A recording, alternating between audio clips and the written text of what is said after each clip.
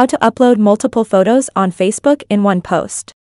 In this video today, I'm going to show you how to post multiple photos on Facebook in one post. Click on Open Facebook app on your phone, so open Facebook app, and after you can click on what you have in mind. Or you can click on this picture to write at any of the two, so click on the pictures. So when you get here to post multiple pictures at once, click on the one you want to post on Facebook. So for example, let me select some photo for example. To pause this photo here, just tap on it, scroll down, tap on any other photo, keep scrolling down, and tap on any someone you want to post, just click next. As you can see, I'm just picking them up, so when you're done, click next. On the top right of the screen, so you see here the picture I just picked from my gallery.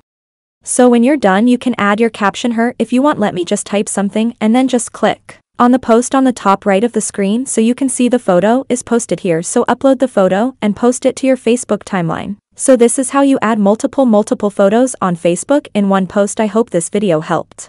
If you like the video, don't forget to like and subscribe. See you soon with the next video. Thank you so much for watching.